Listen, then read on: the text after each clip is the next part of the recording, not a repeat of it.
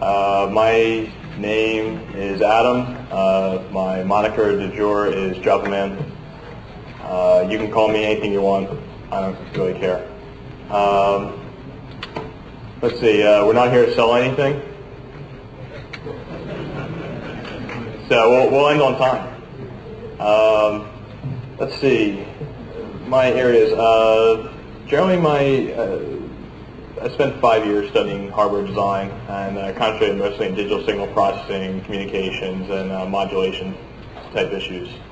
Now most of my work has been researching computer network architectures, computer network protocols, and most of my hardware design development stuff has been in RF hardware, communication systems, and now just getting back to building stuff on my own, again outside of industry. I noticed that nothing really takes the fun out of something than doing it for a living, and I'm sure it's probably true for many people here. So if there's any questions along those lines, we can answer, and I'm also going to pass it over to Nick first, and he'll introduce himself, talk about some of the things he works on, and we'll pose a few questions, and just to get the ball rolling, and then we'd like people to start raising their hands with questions that they may have kicking around. Okay. Son? Okay. I'm Binary. I'm here to help Adam with any telecom questions. I work for a large telecom equipment manufacturer. I have about 6 years experience in the telecom industry and the general wide area networking technology. So I've been in electronics ever since I was very little, and I'm just here to help out Adam. And Nick's being a little too modest. He works a lot in SS7 switching, circuit switching systems, telephones, and topics along those lines. So, okay, all right. So my first question: how many people? This is a good one. How many people think that there's an infinite amount of bandwidth out there, and the only reason why people don't have very high data rate systems because of the FCC? I think it's a good question. I want to get a show of hands. Don't be shy. Everyone who believes this, raise your hand. Come on, there's going to be more people than this. If it's a really big number, I know. But I want to get a show of hands, and it's very important for me that I get a show of hands on this one. Just curious. We have not too many people. We have a few. All right. And that's patently false, because yes, infinity is a big number. And the only reason why I ask this question is because I read Slashdot every so often, and I truly believe that Slashdot rots your brain, and is and the range of stupidity I see come out of that area, it boggles the mind, and sometimes I just want to roll my eyes back in my head and go to sleep forever. And not too long ago, I'll do it right now, watch. And not too long ago, there was an article that said that all these technologies are coming out which just increase bandwidth, and that bandwidth is going to be infinite, and the only thing that's stopping this is the FM radio industry and the TV industry, who want to prevent the average Joe from getting it, so they'll defeat the monopoly on communications. That's bullshit. All right, that's the bottom line. There was very fundamental work done by a very, very brilliant man by the name of Claude Shannon, done in the late 40s, and he is the founder of what's called information theory. Well, really, him and Norbert Wiener were two people who really pushed this theory forward, and he actually laid down what is fundamental mathematical relation, which defines a maximum capacity for any channel. And he said the maximum capacity for a channel was related to bandwidth and a logarithm of the signal-noise ratio. And what this said was that if there is absolutely no noise in a channel, zero noise, SNR is, it's none whatsoever, yes, you have infinite bandwidth. The chance of having zero noise is zero. Noise comes from quantum fluctuations in devices, thermal noise, large number of things like that. And what ends up happening is that this noise will kind of cloud your vision. So imagine taking, looking at, okay, good example, you go to the optometrist, okay, and there's a sheet of letters, you have to read those letters. And you get down towards the bottom line. As they get smaller, those letters, you're able to fit more of them on the line. You should be able to read more of them. Let's say you take a sheet of wax paper and put it in front of it. That line gets even a little bit more blurry, and you're able to still pick out most of the symbols and read them, but it still gets harder and harder. As you increase the number of sheets of wax paper in front of that optometrist sign, it becomes near impossible to differentiate those symbols. That's what noise really is in a communication channel. If there is zero noise, you can pack infinitely many symbols, be by different voltage levels, for example, if we're dealing with baseband signaling, into that area. But noise blurs that area between two signaling points. And so what ends up happening is that it's very difficult to actually make that distinction between different voltage levels. And just the same way it would be if you have some kind of haze in front of a large number of letters in a row that you're trying to differentiate. Now, technology such as spread spectrum, they say, oh yeah, it increases all your bandwidth. Well, the real reason why people use spread spectrum is more for multiple access technologies. Basically, the way you're able to, instead of having people change what frequency they're on, you take their signal, which may be 100 hertz, or 100, let's say it's 1 kilohertz wide, and you mix it in with a square wave, which runs at 100 times higher rate than your symbol rate of your channel. So your signal becomes 100 kilohertz wide. That doesn't mean they really have more bandwidth, as in the idea of data rate transmission. Their signal takes up more bandwidth, but the reason why is because if you have different square waves, different signaling codes, the two signals can occupy the same channel space at the same time. That doesn't mean that you're getting bandwidth for free. You just took one guy's 1 kilohertz and jacked up to 100 times larger without getting any additional data, and the other person's occupying the same space. And the reason why you do this is a couple reasons. You get what's called I can't remember the exact. They can't remember a technical name for it, but basically what happens is that if you have a single noise point, when you apply the despreading code, it flushes out the noise. It spreads out the noise. I think it's called like time-space gain. You also get that, and also on the opposite end of your receiver, you have one receiver chain, and you break it out into multiple paths of demodulation, and you just mix in different despreading codes.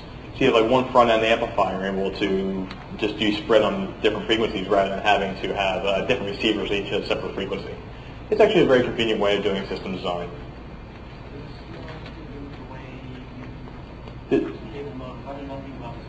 Okay.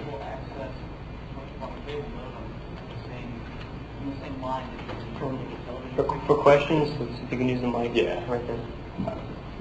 Is this similar to the way that cable modems work over the same line that your cable television runs over?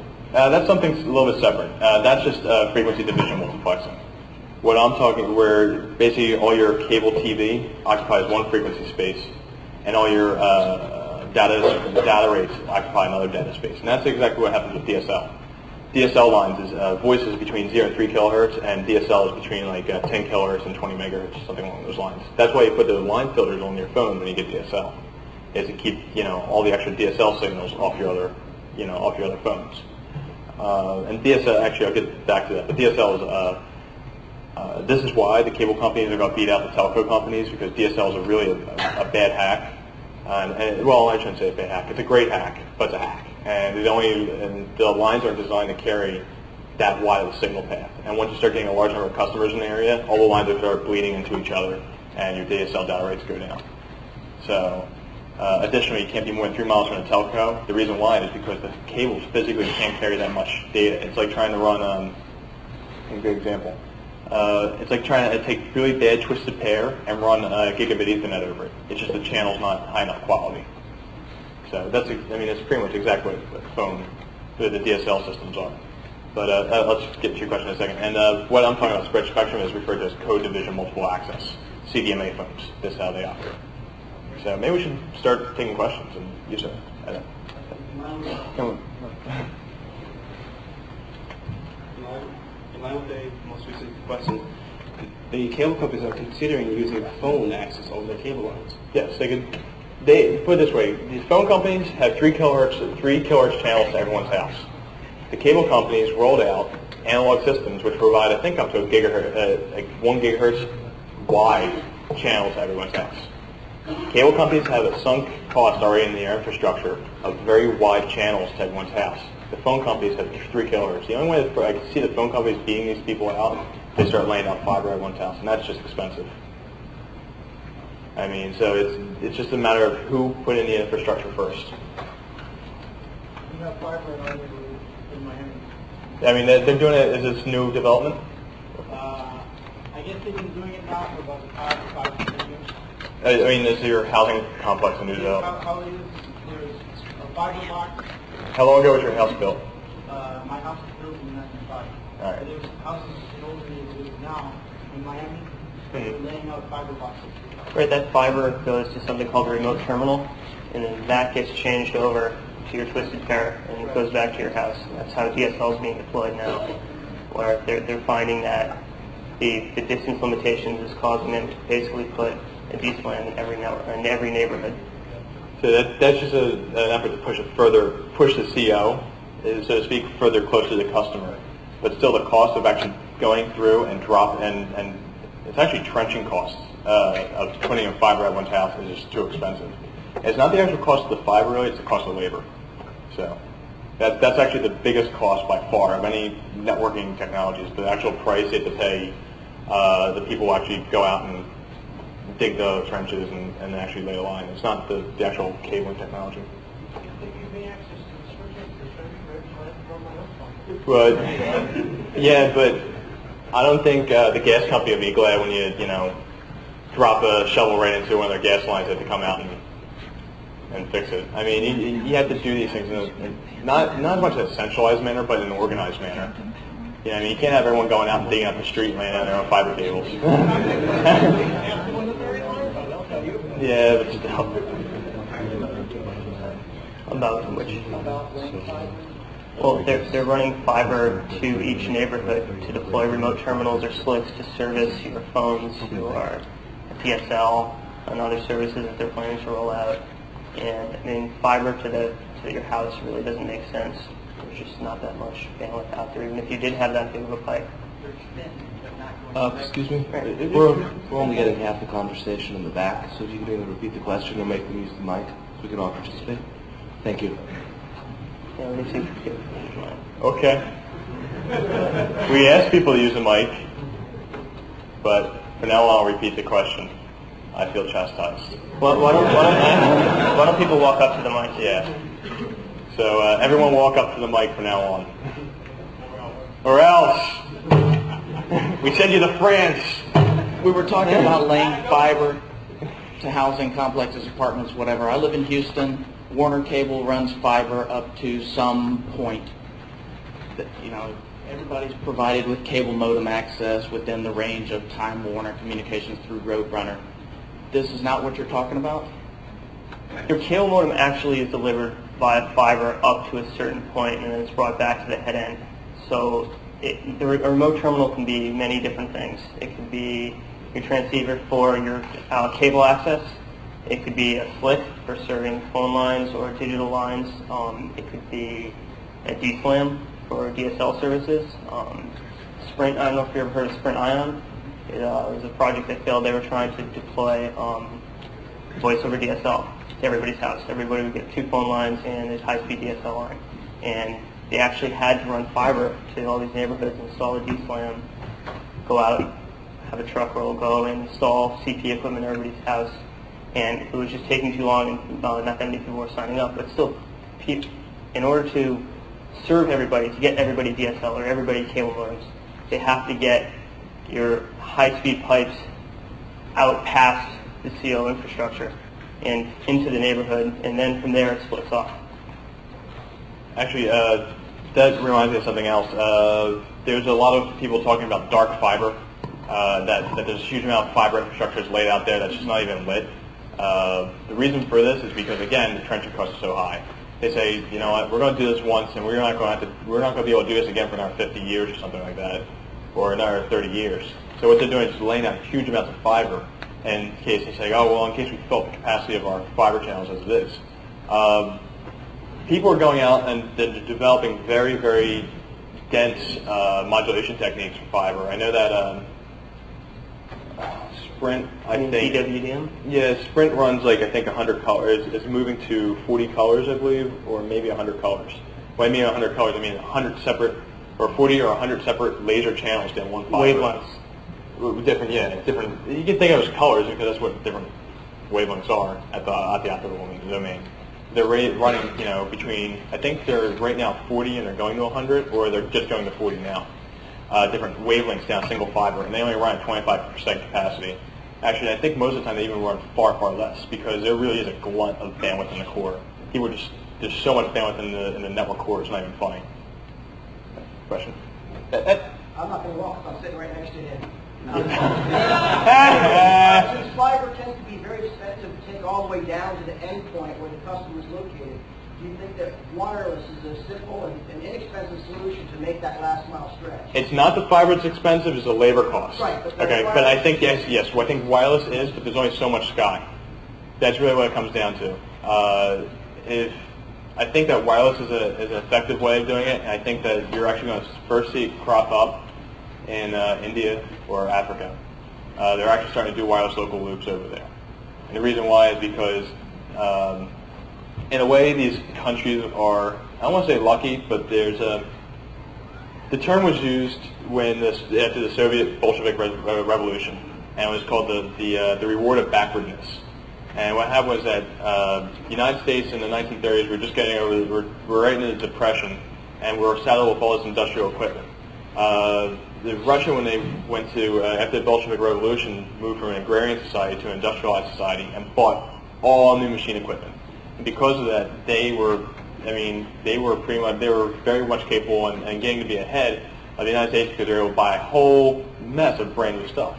And it really is this price of backwardness. And a good example is that when, I don't want to say when, but North Korea is probably going to, I don't know, eventually North Korea and South Korea will probably become unified again. And what's going to happen is that because North Korea is so poor for so long, and they're going to start rolling out, phone lines to everyone, they're just going to roll out fiber to everyone's house. So you're going to see, and being that South Korea is so industrial, it's so technological and so industrialized, when reunification probably will happen, you're going to see North Korea become one of the tech centers of the world because it's just to be saddled with brand new hardware. Mike, you want someone pass the mic back to him? I don't know. This guy doesn't like that.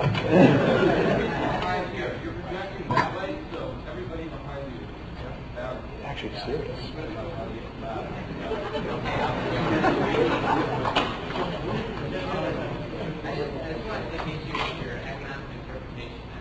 Dude, I really can't hear you.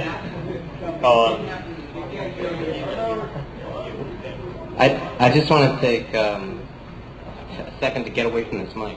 I just want to take issue with your economic analysis. I mean, when it comes down to it, the Soviet Union didn't have any advantage by starting as a peasant country. North Korea is not going to have any advantage starting from scratch when it has zero experience picking market participants. I mean, their chance of getting it right the first time out is like I'm just using the terms that the historian used. I understand. The historians used. And I'm not saying North Korea is going to get it right the first time. I think South Korea's government is going to run things right. I think that's happening in Eastern Germany. As they're starting to build new infrastructure, they're getting more advanced infrastructure than what's already in place in Germany. That's the bottom line. I mean, it's like, put it this way, they roll out technology over there, and it's, at some date N, and then they have to build out a whole new country of technology at some date N plus 10. Well, N plus 10 is greater than N, and it's not going to give them the old technology, they're going to give them the newest stuff. Well, you can use Japan as an example. I mean, Japan has 3G wireless phones, almost no common channel signaling in their infrastructure, and they were just, because they've had to buy new equipment and roll it out. I don't know if it's so much experience in picking the people that are going to build that network out. I mean, there's only a handful of those, and they're all well experienced. Actually, Japan's a real good example. Japan's got a big problem with fiber infrastructure. And what it is because, all right, fiber technologies. Fiber optics are a lot like wireless channels. They actually have a lot of the same characteristics in that you see first order, second order distortions and things like that. They call it dispersion in fiber. and it's from being a limited bandwidth and impurities of fiber. And someone came up with zero dispersion fiber, and they thought this was going to be the greatest thing in the world, and Japan just rolled it out all over the place. And what turned out happening was that when you have zero dispersion fiber, you still have the second and third order characteristics, which limit your capacity of your channel. So the United States, what they do is they do one run of a partial run of one kind of dispersion and another partial run of another kind of dispersion fiber, and they cancel each other out. So what happens is we're getting better fiber infrastructure than the Japanese. But that's just because they rushed the rollout, fiber before people really understood what it was capable of engineering. We got another question over there. Companies that market laser transmission lines claim that they're the ultimate solution to the last mile problem in urban environments. Can you comment on that? We have one. I'm a graduate student at Drexel University, and we just acquired Hahnemann University. It's now our School of Medicine, and we have a gigabit line of sight laser connection, and when it gets foggy out, the bandwidth drops. So, I think that any technology along these lines, I think is great. Anyone who's developing stuff like that, I think is great because it fosters competition, it challenges people. I think that, really, when it comes down to the reason why everyone's got high-speed connections in everyone's houses is pornography and the web. No, it drives the internet. Pornography drives technology. The reason why and it's not, I wish I was joking. You know why? Beta was a superior technology to VHS. The reason why VHS, everyone's got VHS, had VHS VCRs in their house, now they have DVD. And the reason why is because VHS tapes are cheaper to shoot on. So all these people who are, making pornography decide to shoot on VHS tapes because they're cheaper, and people want to watch porn, we're buying VHS VCRs. All right. Now, I think, for all I know, the reason why DVD is so popular is because of multi-angle porn. But I'm telling you, once they figure out how to get boobies in space, we're going to have cheap launch technologies. Once they figure out a good way of looking at porno on a little LCD panel, we'll all have high data rate to our handsets. Who knows? So, any questions? I'm sorry, I made a woman leave. There's one over there. Okay. Can you comment, or do you have any knowledge on 802.16? 802, which technology is that? Is it Bluetooth? The 802.11BA, but it just 16, which is supposed to be the next big thing. It's 802.11B, then A, then G. And G is supposed to be backwards compatible with B and operating the same frequency and range. I thought 16 was Bluetooth or 17 is Bluetooth. It just says something. What was that? Last mile 16? I really don't know. I'm not familiar with the actual protocol spec. And can you, I don't know if it's any of your experience or knowledge, but the difference between CDMA and GPRS, why is it still that wireless technology on a cell phone is so low with the data capacity? The data capacity, the technology is there to go very high data rates on cell phones. The reason why the technology is not there just yet is because of economic reasons. It takes time to roll these things out. And there's no demand for people to have high data rate on their phones. Again, if there's some way to get porno on your phone, then they would want it. I mean, it's one hand and the other hand somewhere else. and for the love of God, I mean, I don't want to see someone on the subway doing that. Again, it's existing infrastructure, whereas we have an existing CDMA infrastructure, where other countries, or smaller countries that are just deploying that technology, will just go with the latest thing. Why spend all this money when we have something that already works? And the reason why the Japanese have rolled out this technology so fast is that their population density is so high. If you roll out a single 3G cell, you're able to service far more people. That's one. And number two, the reason why you actually went from from amps to TDMA to CDMA is you're able to squeeze 3 customers in for every 1 amps customer. And for every CDMA, you're able to squeeze 3 CDMA customers in practically for every 1 TDMA customer. So what happens is that for one cell site, the cell company purchases a cell site for a lot of dollars. They drop it into a place until the point where they'll run that cell, and they'll run it for as many years until the cost of making a phone call is less than the cost of electricity and the telco service that sell. And that's all they care about. And if they're able to get 6 customers in for a spot of every 1 customer before, that's all the more power to them because they're able to make, it's more of a cash cow to them. And that's the reason why I really, really went from TDMA to CDMA and out of amps. And it wasn't because, it's better quality or anything like that. And I'll be honest, I kind of think that amps usually, or TDMA, when it's first coming out, it's kind of worse because, you're right at the fringe of coverage, and digital noise is much harder for the human ear to fix than analog noise.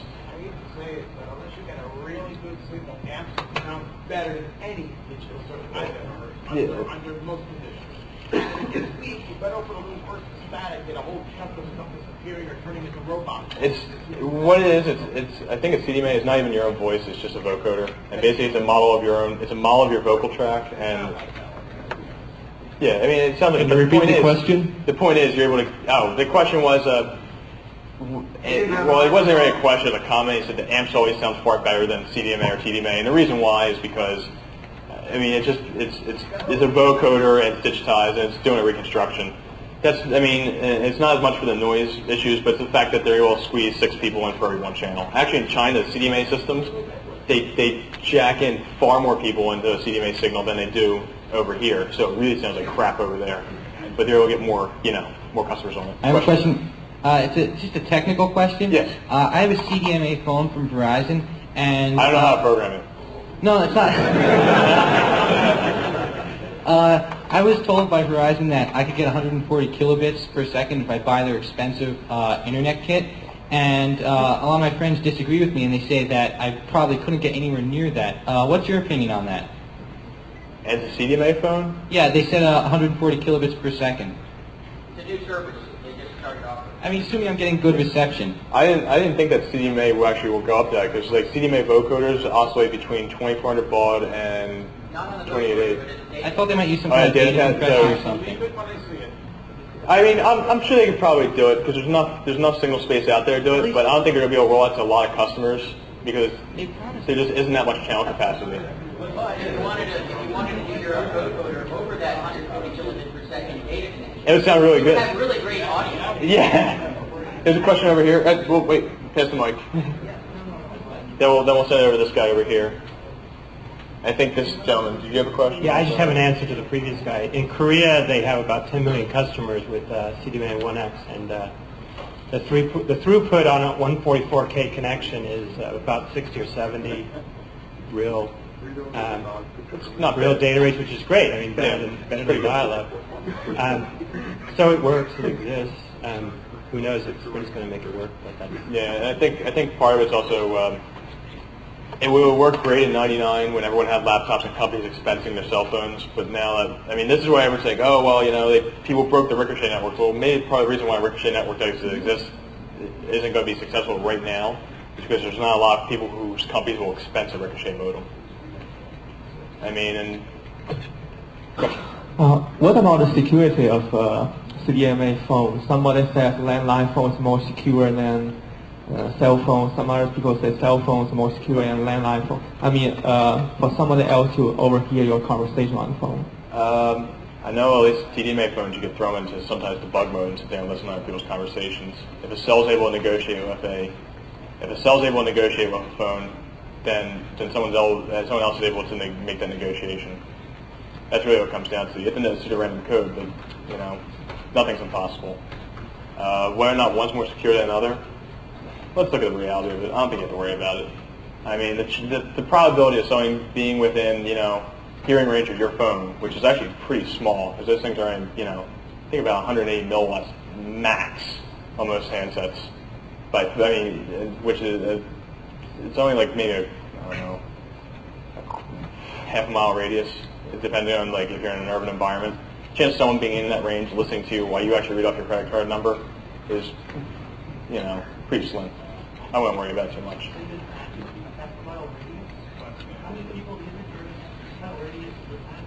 No, I mean, but still, how many people are sitting there, listening to your cell phone conversation? There are people who have more things to do in their lives than this.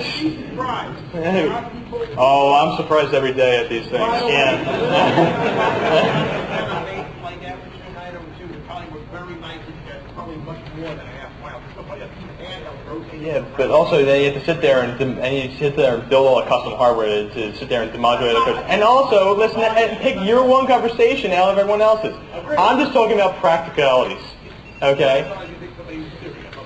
If someone wants to listen to your phone call or someone wants to follow you around, they're going to follow you around and listen to your phone calls. All right? There's not shit you're going to be able to do about it. Right. Yeah, It's all the same transmission after the tower. Your question. Yeah, I was wondering, you were talking about CDMA phones, but what about the GSM? Is that any better or any worse? And what do you think the chances are of GSM spreading in the U.S. as opposed to CDMA or something like that? It's all about 3G now, and because of a patent fight involving Qualcomm, the United States and I want to say Japan, but it's the United States and our country, I think. It might just be the United States. They're rolling out one technology, the CDMA 2000. The rest of the world is rolling out our technology, WCDMA. And until, I don't know why they're doing it. I think it really comes down to a patent fight, and also it's a part of American culture that we don't have to interoperate with everyone else because we're the United States. Until the United States really admits that it's more part of the world economy, we're not going to have a global cellular system. This is economics. It's not technology motivated. It's really just a hassle. Sorry, it's just a hassle. You got to go anywhere else. You have to have a GSM phone or rent one, or It's. I mean, yeah, but the thing is, the number of Americans or the fraction of Americans who have to travel overseas and get on our phone and do business overseas compared to, I mean, if that fraction starts increasing dramatically, then yes, the cell phone companies are definitely going to roll it out because there'll be an economic demand. So much of technology is driven by economics. It's all driven by economics. That's the bottom line. Thank you. Questions? Is there any hardware? I mean, there's a lot of wireless questions. It's good. I mean, I got no problem with it. Is there any other questions on our topics? You're more than welcome to ask them. I have a question on 802.11b. I heard that you can put an amplifier in line there to increase the power output. How does the switching of that work? Does the amplifier itself do the switching between receive and transmit? Yeah, you would have to I'm still thinking of the old linear amplifier model from ham radio. That's why I'm wondering how that's... you don't have, I mean, it's not that much power. It's like 30, 50 watts. You can do have a pin diode. Oh, yeah. So you come in, you come into your chain, you have a pin diode, and you switch over to your amplifier, and you flip over to the other end, and you have an LNA on a reverse pair. So there's no need for... There's no need for a mechanical TR switch. We have really high power off electronics nowadays. I mean, really high. Put it this way, I'm a ham radio operator too, and also I work in the cell industry. And the shit that the cell industry has compared to the amateur radio operators is a disgrace. I mean, the ham radio operators are so far behind, it's not even funny. One second. I mean, yeah, but for power levels, nowhere near them. Even if you get the cell systems compatible, you're still going to need a different cell phone. The frequency allocations are different in different parts of the world, so your cell phone isn't ever going to be transportable. I'm sorry, what was that? You have different frequency allocations in different parts of the world. The frequencies are set up differently. Even if your system is compatible, it's going to be on a different frequency. There is international agreements upon frequency allocations done by the ITU, and it wouldn't be that much of a challenge for everyone to agree on a frequency set because there's already the infrastructure in place for people to do it. So if they really wanted to have global phones, they could have them. Rewrite everybody's system. Question? I've helped a few friends over the last couple of years get like 4 or 5 DSL connections set up, and we've been in constant battle with Verizon, getting the right lingo down, talking to them about things like bridge taps and digital carriers to get our line clean enough to get a DSL connection on there. Can you provide some insight as to what a line needs to have technically in order to qualify for DSL so that we can speak the right language when we can actually get a hold of tech? I don't know what language the tech people speak, and sometimes I don't think it's English. What type of DSL service were you trying to get? Is the first question, because there's many different types, and they all have different line characteristics that are required. ADSL, SDSL, TDSL. ADSL? Yeah, that's the off mine. Okay, I believe ADSL is, what, 28,000 feet? Yeah, I think so. Okay, on traditional copper phone network, you had things, load coils, bridge taps, really archaic, rotting cable, basically. And all of these problems with the line will it could be shorted, it can be wet, it can be brought to ground. There's acceptance tests that the phone company will do, and they can tell you if you have a bridge tap or a load coil. Load coils were used to try to balance the impedance for incredibly long lengths of transmission cable. Okay.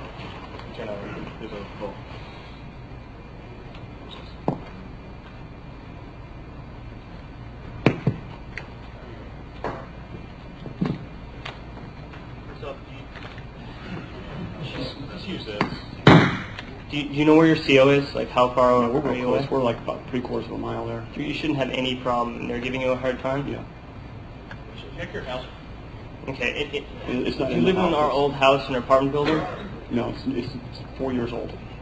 4 years old and they're giving you... Yeah, I've been through this 4 or 5 times. One time we had a digital carrier, then I moved again, and then it's something new every time. Yeah, hi. No reason for that. Yeah, there's just no reason for 3/4 of a mile that they shouldn't be able to provide that. Hold on a second. And the bottom line is this. You should tell them, do you want my money?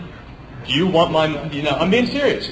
Their goal is to acquire money from you, and your goal is to acquire service.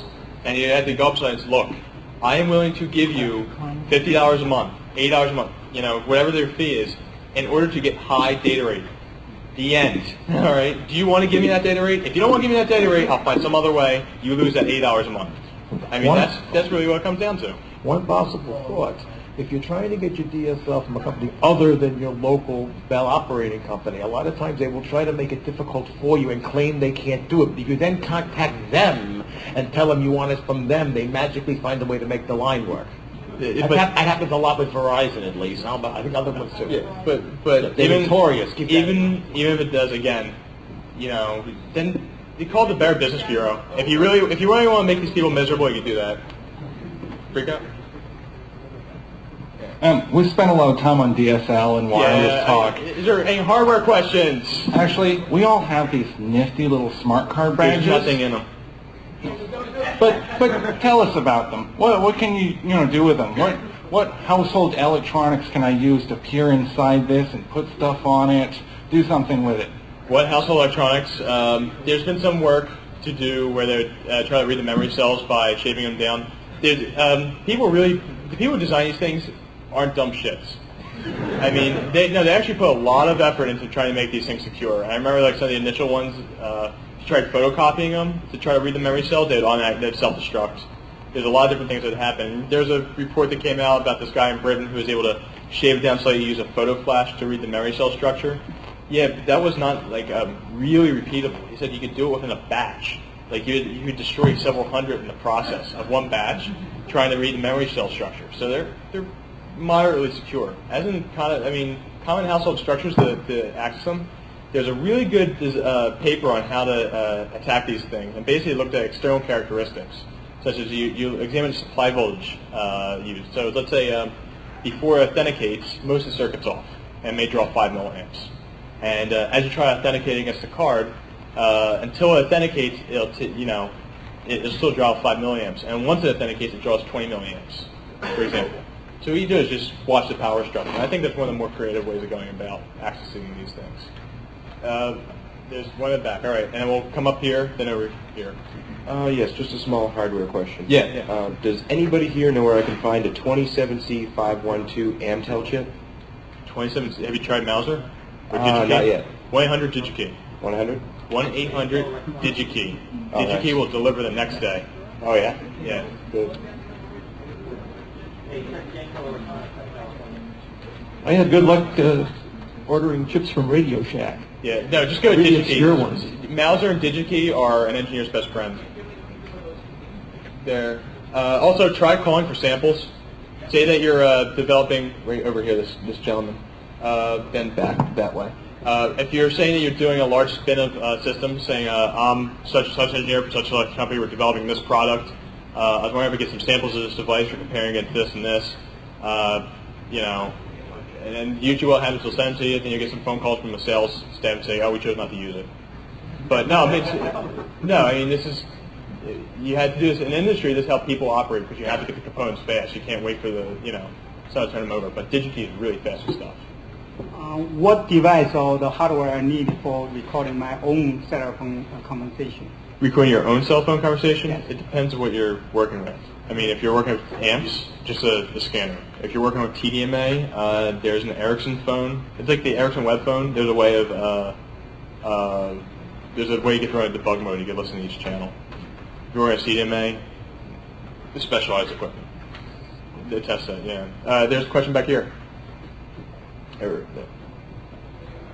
Yeah, we got to send up this guy. Actually, you know what? Is there anyone who hasn't asked a question yet? We'll give preferential, service to them. I've heard that x86 has some CPU instructions that just didn't get used over the years. Why exactly is that? That could be, if it has instructions that haven't been used over the years, that could be because of the compiler designers. I mean, that's really what it comes down to. The compiler, if you think about it in a way, the architecture people define what instructions are capable, like MMX, for example. I remember when MMX came out. It was like, oh, it's going to be this big speed increase. But until the compiler designers develop it, they don't, it goes underutilized. Another good example is the G4 has the AltiVec processor, which I think is so badass. And it's basically it's a vector processor unit, which is something you didn't find unless you got the really high-end processors usually. And until people write good compilers to utilize them, they'll go underutilized. This gentleman did not ask a question yet. On your left.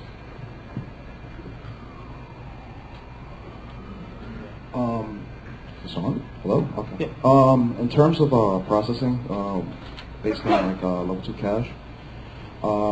In terms of processing based on? In terms of processing with NEX 86 processor, what's the highest level amount of level 2 cache have you seen? Because I've seen stuff like for example, on the G4s, I think they use 1 to 4 megs, and everybody on the PC process, uses anywhere from 256, 384, 512. I've seen meg cache, and I think I've seen 2 meg cache. I know that I'm more of a Spark guy, and our Spark boxes have 8 meg cache. What is it? There's this guy saying there's 3 meg Intel cache, and for most people, until the customer demands it, it's not going to appear.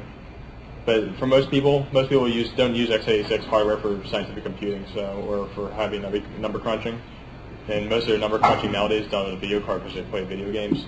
So they don't, it's not as much of a concern for most people. And the people who demand it are like people who do scientific processing or stuff like that. And that's where you see it. Like on some V880s, you usually have a lot of cache per processor. Back? Good. Oh, yeah, I was wondering what your thoughts were on CG, NVIDIA's new compiler for, using vertex and pixel shaders, and it's like a C-like language that's, so this way it doesn't have to be programmed for specifically, like ATI cards or keyboard, It's an industry thing. I mean, what they're doing is they're basically saying we're going to write a language so more people will use our hardware. Make people more comfortable using our hardware. That's pretty much what it comes down to. Whether or not it's a video card war thing, I'll be honest with you. I don't really play video games. I play some Yahoo games, that's about it. But I get motion sick from like the 3D things. But really why they're coming out those compiler things is because they're trying to make it easier for programmers to write stuff for their video card. And if people write more software for their video card, people are going to buy more of their video card. So, I've just been told you have time for one more question. Someone who hasn't asked anything yet. Can you comment on the Tempest technology of remotely monitoring a monitor's output, the feasibility of building a custom system? Of building your own custom Tempest system? Sure, it's possible. I don't know how much time you want to spend on it, but it's a lot of optimization stuff. There was an old Heathkit computer that you were able to put a TV next to it, and you would see the exact same thing on the TV as you would on the computer, because the V-Sync and the H-Sync bled so much, it would bleed into the TV next to it. Doing it on your own, I don't know, it's a good challenge. Let's just get this one last question here. Do you have the microphone? It sounded like you talked about differential power analysis with the smart cards. Yeah. Where you examine and extract the key. Are you aware of any... It's not much extracting the key, just do a brute force attack against the key. Okay. Yeah. But developers are countering that with running like a random number generator while they're doing it. Are you aware of... Yeah, you could do that, or you could put like a load resistor across it. I mean, it's really a cat and mouse game. Yeah. And it's kind of cool. Are you aware of any other emerging attacks? Or? No, the last thing I heard was someone doing an attack with shaving off the surface and using a flash. That's not something you attack a specific card with. You attack a make of cards to try to reverse engineer structure. Off the top of my head, I don't know anything new. If you can cut out the back of the card and dissolve it with nitric acid, if you can gain access to like a research lab and use a scanning electron microscope to read the memory. You can. I mean, no. I think I have a gut feeling by the time you read the first couple of bits, the last couple of bits are going to start getting destroyed from the radiation. I mean, because think about it, you're bombarding them with huge amounts of electrons, so you might destroy more data. You might destroy some of the data before you actually get any of it out.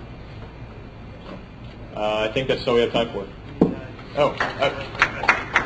Your DSL question to get. If you ask Verizon for a pair change, complain about your modem data rate. They should give you at least one pair change and try to get your DSL provision for that.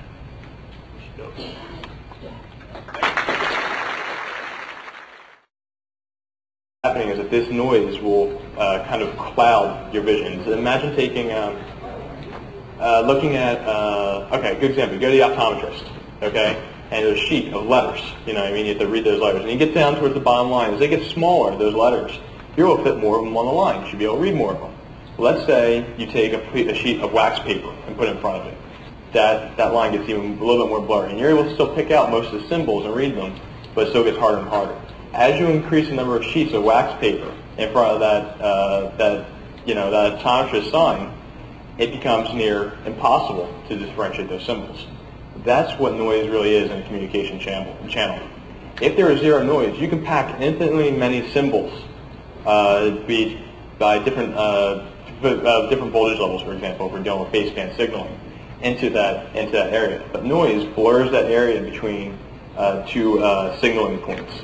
And so what ends up happening is that it's very difficult to actually make that distinction between different voltage levels. And just the same way it would be if you have some kind of haze in front of a large number of letters. People don't have very high data rate systems because of the FCC. I think it's a good question. I want to give a show of hands. Don't be shy. Everyone who believes this, raise your hand. Come on, there's going to be more people than this. If it's a really big number, I know. But I want to get a show of hands, and it's very important for me that I get a show of hands on this one. Just curious. We have not too many people. We have a few. All right. And that's patently false because, yes, infinity is a big number. And the only reason why I ask this question is because I read Slashdot every so often, and I truly believe that Slashdot rots your brain and is... and the range of stupidity I see come out of that area, it boggles the mind, and sometimes I just want to roll my eyes back in my head and go to sleep forever. And not too long ago, I'll do it right now, watch. And not too long ago, there was an article that said that all these technologies are coming out which just increase bandwidth, and that bandwidth is going to be infinite, and the only thing that's stopping this is the FM radio industry and the TV industry, who want to prevent the average Joe from getting it, so they'll defeat the monopoly on communications. That's bullshit. All right, that's the bottom line. There was very fundamental work done by a very, very brilliant man by the name of Claude Shannon, done in the late 40s, and he is the founder of what's called information theory. Well, really, him and Norbert Wiener were two people who really pushed this theory forward. And he actually laid down what is fundamental mathematical relation, which defines a maximum capacity for any channel. And he said the maximum capacity for a channel was related to bandwidth and a logarithm of the signal-noise ratio. And what this said was that if there is absolutely no noise in a channel, zero noise. SNR is, it's none whatsoever. Yes, you have infinite bandwidth. The chance of having zero noise is zero. Noise comes from quantum fluctuations in devices, thermal noise, large number of things like that. And what ends up happening?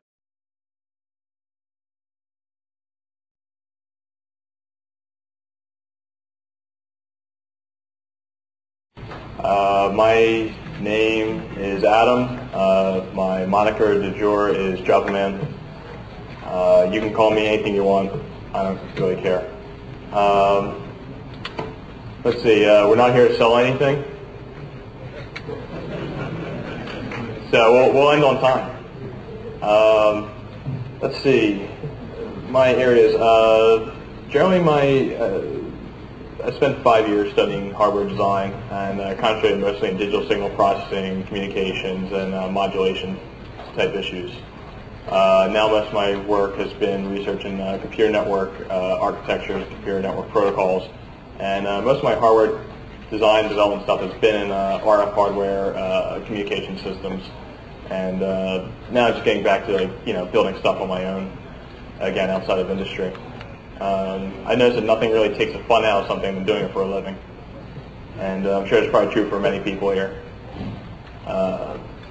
So if there's any questions along those lines, we can answer. And I'm also going to pass it over to Nick first, and he'll introduce himself, talk about some of the things he works on, and we'll pose a few questions, and just to get the ball rolling. And then we'd like people to start raising their hands with questions that they may have, kicking around. Okay. Son?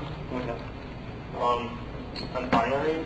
I'm here to help Adam with any telecom questions. I work for a large telecom equipment manufacturer. I have about 6 years experience in the telecom industry and the general wide area networking technology. So I've been in electronics ever since I was very little, and I'm just here to help out Adam. And Nick's being a little too modest. He works a lot in SS7 switching, circuit switching systems, telephones, and topics along those lines. So, okay, all right. So my first question: how many people? This is a good one. How many people think that there's an infinite amount of bandwidth out there, and the only reason why